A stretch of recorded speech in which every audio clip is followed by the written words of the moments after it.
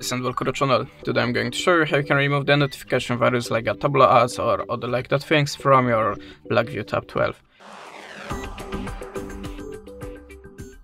So at the start, if you see something like that in your notification bar or something like that when you're trying to visit a site just spamming pop-ups, that means you have a notification software.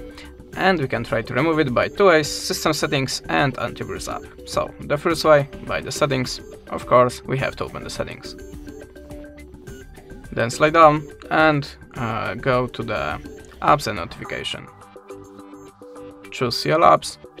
And now check the list. If you see something strange, the app that you have not installed by yourself before, the app that you're not recognizing the name, just choose the app like that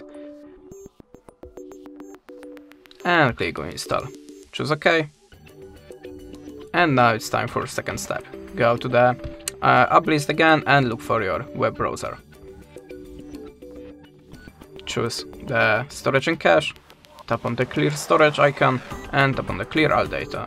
Now tap on the OK, and after that your web browser should be free from notification software.